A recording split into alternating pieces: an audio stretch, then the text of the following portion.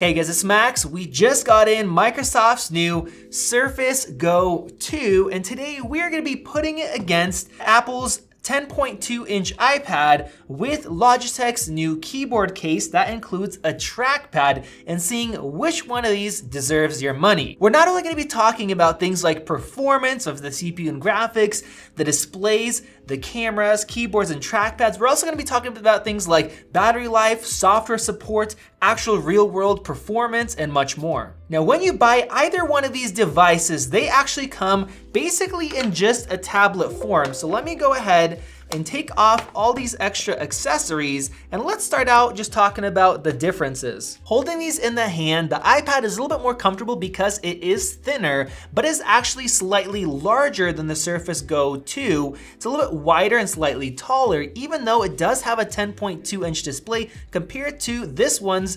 10.5-inch display. The Surface has a 3:2 aspect ratio, whereas the iPad has a 4:3, meaning that you actually get a little bit more vertical space if you're using them sideways because of the aspect ratio, but overall the screen size is fairly similar. Now the iPad does have these massive bezels on the sides or forehead and chin if you're going to be holding it vertically. It does feature Apple's Touch ID, so they need space for that, whereas the Surface is a lot more even overall. Surprisingly, we don't have that big of a difference in weight. You can't really tell in the hand, and one reason why the Surface is thicker is because it has a built-in kickstand that is very well made. The iPad doesn't have one of these, so if you do want to set it up like this, be able to watch a movie or something else, you're going to have to use that keyboard case, whereas with the Surface, it's all built in and it works really well. On the bottoms, we have our proprietary connectors for the keyboards, and then on the right-hand side,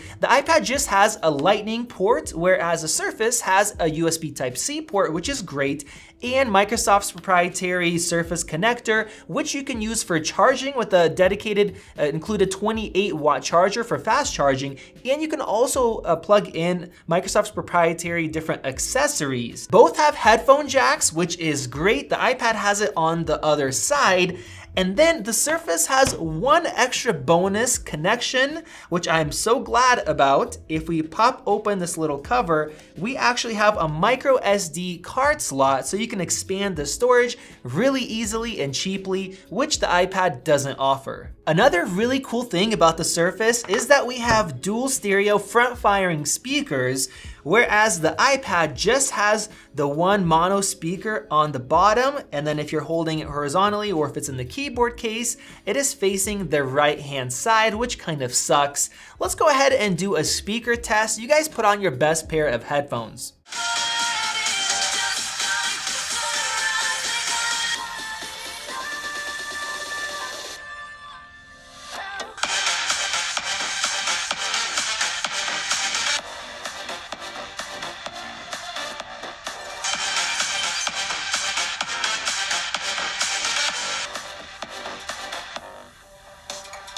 All right, I did not expect that. I expected the iPad to get whooped in this test, but that didn't happen. Did you guys tell the difference there?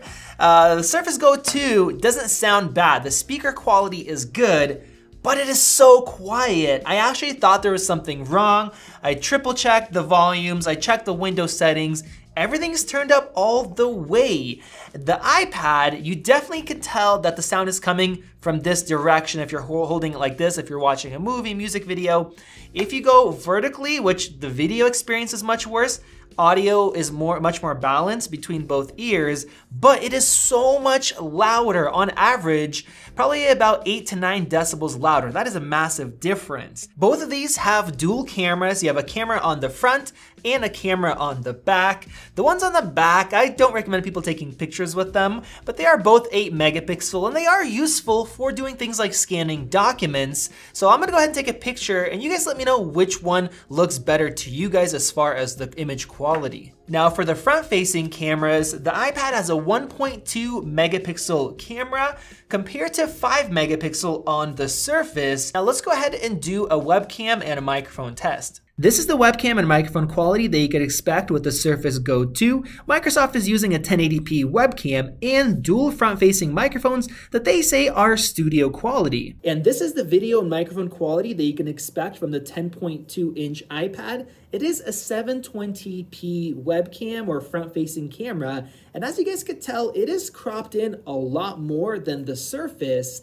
And the other thing is, if I'm not directly staring at the camera, which is right here on the left-hand side, it's also lower down. If I look at the screen, it looks so awkward. It looks like you're not paying attention to whoever you're talking to. So if you're trying to take notes and do, say, a Zoom call, it just looks really weird, and it's also a bottom angle. And now let's talk about the keyboards and the trackpads. Trackpads are brand new for iPad OS. We're glad that Apple added them, and Apple has their Magic Keyboard for the iPad Pros, but those are very expensive and just for the high-end laptops. For the 10.2-inch iPad, this is Logitech's keyboard case, which we do have a review on, and it looks surprisingly similar to Microsoft's, which has been around for a long time.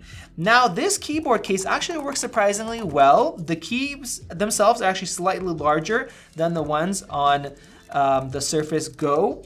They're slightly larger. They feel pretty decent overall, and you could definitely use it for typing. Not a lot of complaints there. We do have extra function keys on top.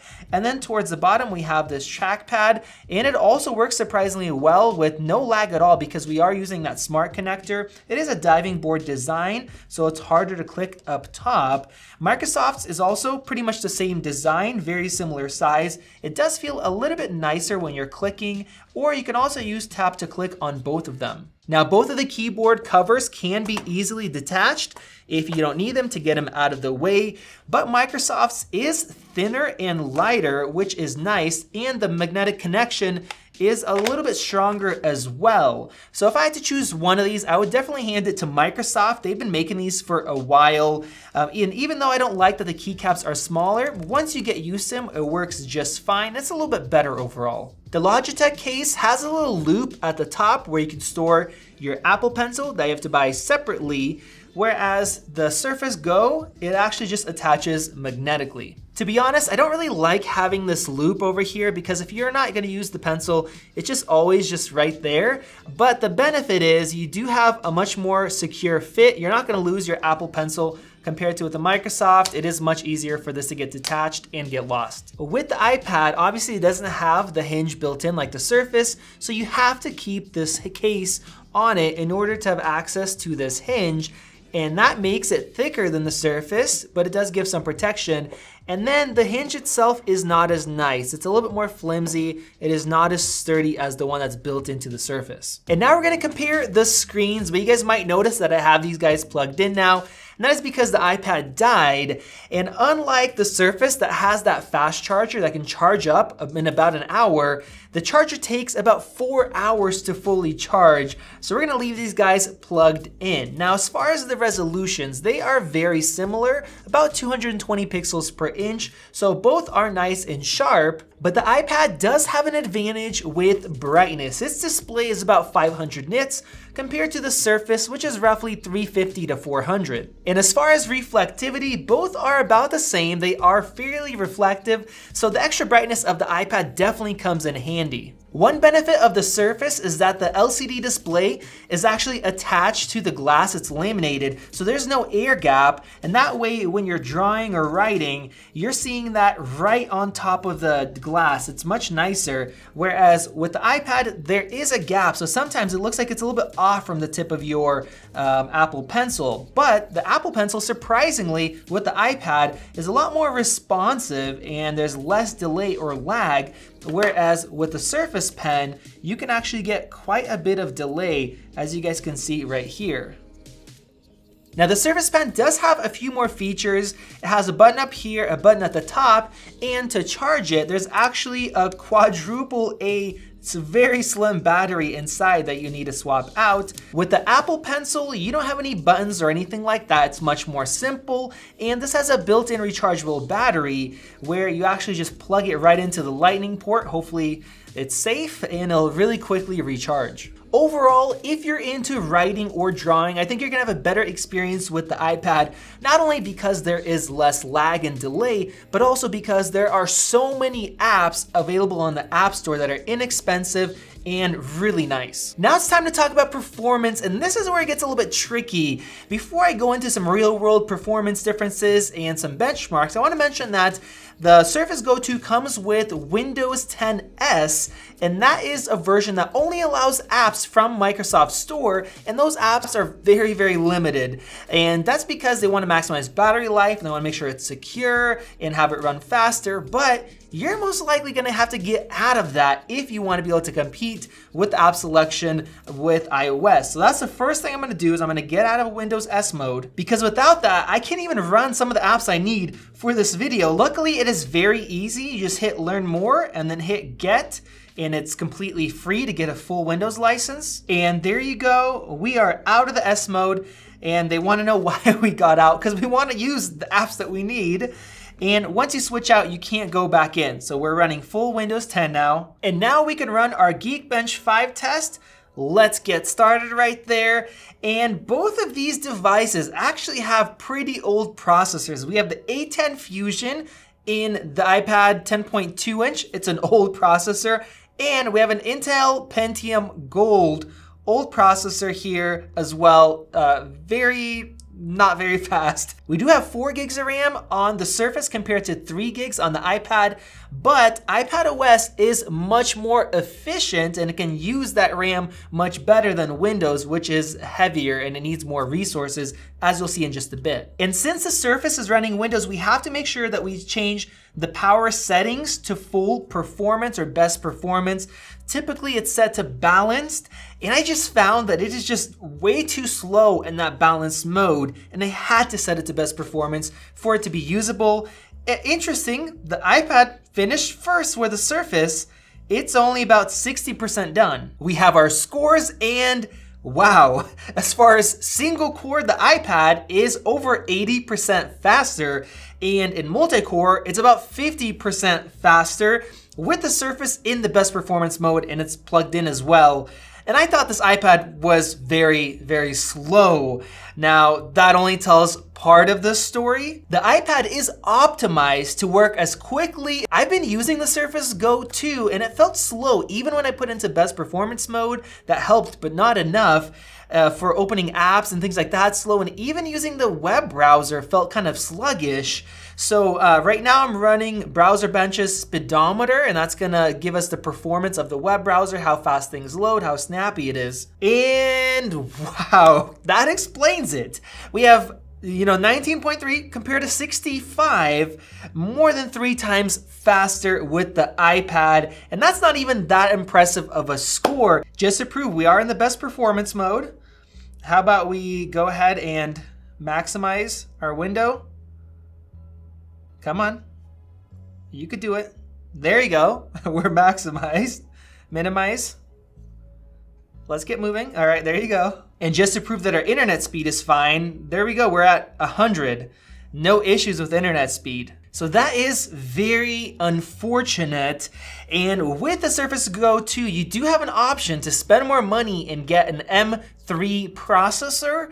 And that actually costs you an additional $230. It also gives you faster storage and more storage, basically double storage, double the RAM, and the faster processor. But even then, you can look at the speeds of that higher end M3 processor, and it is just slightly ahead of this iPad. And then you're looking at $630 compared to this iPad, which is $330, and sometimes you could buy as low as $250. We'll leave some links down in the video description for the best deals. Let me show you a couple other real world examples. Let's go ahead and launch Adobe Lightroom, and this is actually the optimized version that was in the Windows Store that works with Windows S.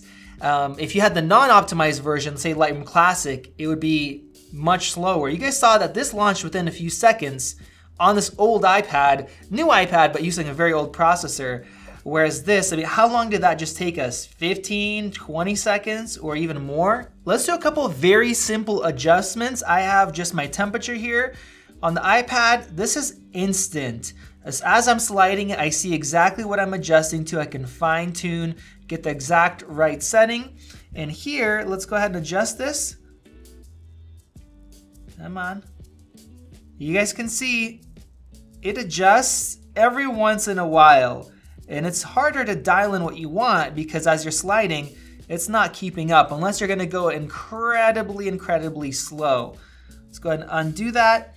And let's do a little bit of a pinch to zoom. You guys see it's lagging up here. All right. And then check this out on the iPad. Perfectly smooth. And keep in mind, these are both optimized for the systems. There's a massive difference in performance. And this is just a 12 megapixel JPEG image. It's not a 24 megapixel from an actual camera. It's not a raw image that you might want to edit. Those kind of images would perform way worse than the image that I have opened here. And now let's go ahead and run Geekbench 5's graphics test. And here we go. We have 4,000 for the Surface Go 2 and 2,700 for the iPad. So the iPad actually loses here, but once again, it comes back to optimization. Lightroom does use graphics and we saw the performance difference there. And if you're somebody that's gonna wanna play some games, you definitely want the iPad because the App Store has a ton of great games, low cost, free games that are optimized. And now let's talk about prices. I have about $600 invested right here in this Surface package, $400 for the Surface, $100 for the keyboard case with the cheaper materials, another $100 for the pen. Now with the iPad, I have $500 invested here. So the iPad is actually 250 bucks. That's the best sales you can get. Or originally it's 330. Keyboard case costs more, it's 150, so that makes it a $400 package, $100 more for the Apple Pencil. If you bought it for the regular price of $330, that brings it up a bit, but still less expensive than the Surface. And that really brings me to our final verdict on which one should you buy.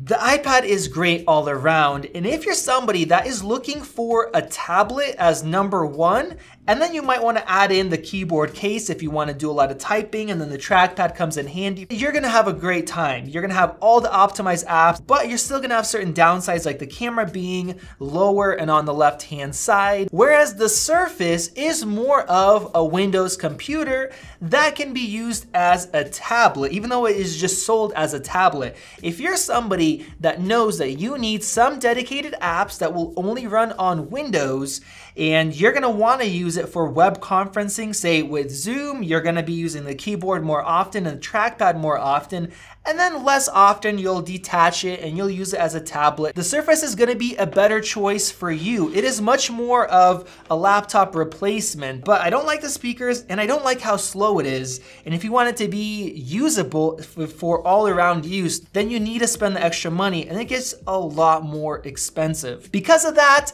overall, I think for most people, the iPad makes a lot more sense. Yes, it does have its limitations and downsides, but it has more upsides than that. It works excellent as a tablet. You have access to a crazy amount of great apps that are well optimized. Let me know your guys' thoughts down in the comments section below. If you want to see the full review after I've had a little bit more time with this, click that circle above. And if you guys want to see a couple other great videos, we have them right over there. And as always, we have links in the video description. This has been Max, and I will see you in the next video.